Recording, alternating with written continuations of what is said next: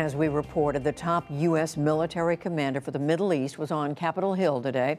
In addition to the fight against ISIS, he was asked about recent comments by President Trump suggesting American troops in Iraq could shift their mission. And as Nick Schifrin reports, those comments about U.S. troops watching Iran have sparked deep concern in Iraq. Near the Iraqi-Syrian border, an Iraqi soldier and his American advisor line up artillery to strike ISIS. Outside Baghdad, U.S. Special Operations Forces train Iraq's elite counterterrorism service. And Iraqi soldiers learn to fire American rifles from anti-ISIS coalition troops. These scenes of partnership, filmed by the U.S. military over the past year, show what Iraq has invited the U.S. to do. 5,200 U.S. troops train Iraqi security forces and target ISIS fighters who lost territory but resumed insurgent tactics. But this weekend, President Trump told CBS's Margaret Brennan the mission should expand. And one of the reasons I want to keep it is because I want to be looking a little bit at Iran, because Iran is a real problem.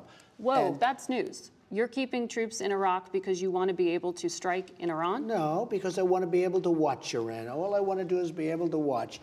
But even watching Iran exceeds the tasks Iraq has approved. Today, Iraqi Prime Minister Adel Abdul Mahdi, who has been working with the United States, criticized President Trump.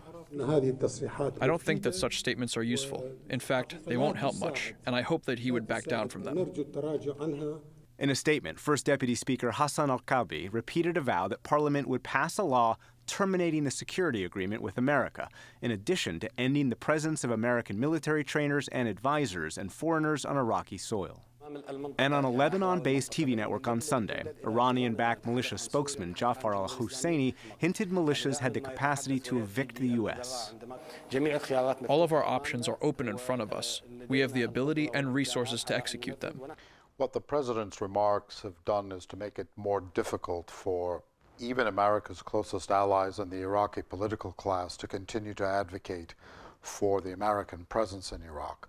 Faisal Istrabadi is a former Iraqi diplomat and directs Indiana University's Center for the Study of the Middle East. The Iraqi parliament was already debating a bill that would evict the U.S. That momentum will increase and put pressure on Prime Minister Adel Abdul Mahdi, who leads a government considered technically capable but has no natural constituency. He was turned to by the political parties in Parliament and asked to form a government. He's in that sense a relatively weak prime minister.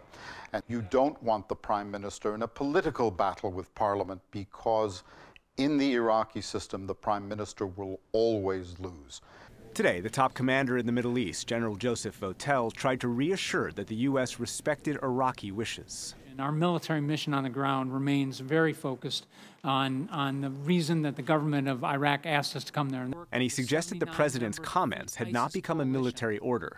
Virginia Democrat Senator Tim Kaine. And as far as you know, there is not a change in the definition of the mission, at least as far as the Pentagon is concerned? I have no additional tasks that have been given to me with regard to that. If the U.S. were to change its definition of the mission in Iraq to be a mission about watching Iran, wouldn't it be pretty important to have Iraq agree that that would be the focus of the mission if we were to be having troops in their country to carry out such a mission? Senator, we are in Iraq at the invitation of the government, so yes, I agree. I think that this statement is not enough. Abbas Kadim leads the Atlantic Council's Iraq initiative and recently met with President Saleh. Kadim says thanks to President Trump's statement, Iran's powerful allies can now use the Iraqi constitution to argue against a U.S. presence because it requires Iraq to adhere to the principle of non-interference in the internal affairs of other states. Iran has more friends inside Iraqi parliament and also inside the government and inside even the public. And these friends are willing to indulge Iran. Before Sunday, they did not have the votes. Now I am told by some parliament members that they have the votes at least to have it passed through the first reading. That is a major shift. Iraqi leaders admit they knew all along U.S. troops in Iraq were likely conducting extra missions, even watching Iran. But until Sunday, that was never made public. That veil of plausible deniability or willful ignorance, whatever you want to call it, that's been lifted. The President of the United States has blatantly announced what his agenda actually is. And that means for the U.S. and Iraqi officials whose agenda is to improve Iraq, their mission became much harder. For the PBS NewsHour, I'm Nick Schifrin.